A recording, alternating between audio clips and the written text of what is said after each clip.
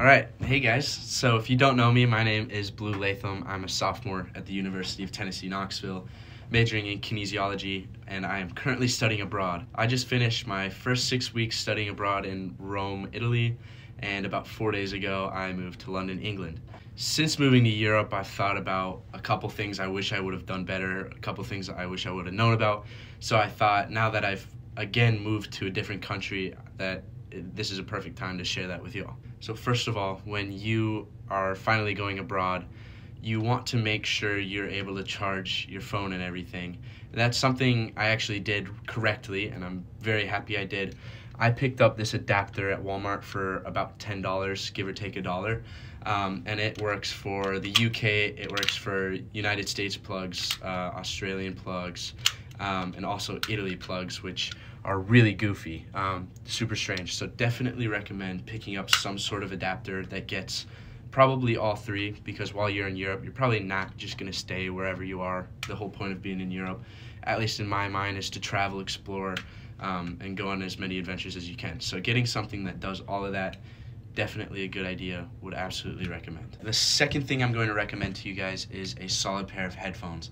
These have been an absolute lifesaver for me. I got them just before heading to Europe, and thank goodness I did. That 15-hour flight ride, I just played rain sounds and fell asleep. It was so peaceful and much needed.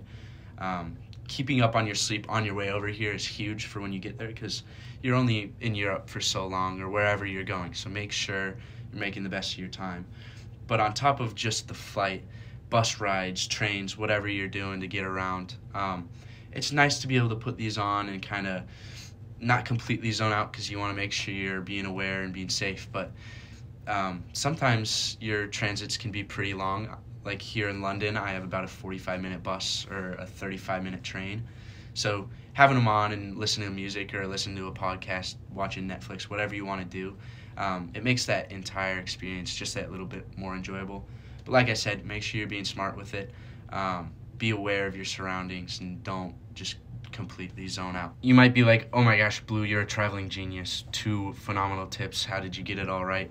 Well, I didn't, and that leads me into the third point is I wish I would have come to Europe with my own towel. I just picked one up, but I found out pretty quickly into my time in Rome while I spent traveling to Czech Republic, other parts of Italy or southern islands like Malta, that hostels and sometimes Airbnbs don't give you towels. I had a really goofy experience while I was in the Czech Republic. They didn't even rent towels at the hostel, so I showered, I got out, and I was like, oh shoot, how am I gonna dry off? So I grabbed the hair dryer, tried to blow myself off, but they have timers on them, so you can't do that.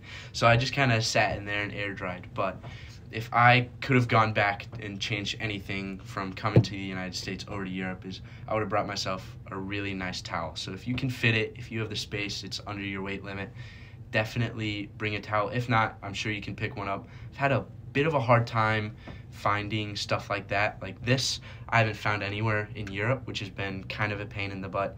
I know you can find towels if you look hard enough. But yeah, those are my 3 tips for starting to study abroad. There's, of course, so much more to studying abroad, but those were 3 things that I found pretty much essential throughout everywhere I went and everything I'm doing. So of course there's a lot more stuff to studying abroad, but those are the 3 things that I found pretty much essential to everything I've done, everything I'm doing, and everything I want to do. So I hope that that was a little bit helpful and that you can learn from my mistakes, especially the towel thing.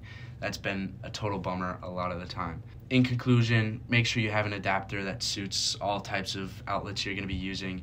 Get yourself a nice pair of headphones to avoid crazy distractions, loud noises, make your alone time a little more peaceful, and then make sure you have that towel. But that's all I have for you guys today. Thanks for watching, and good luck on your own adventures.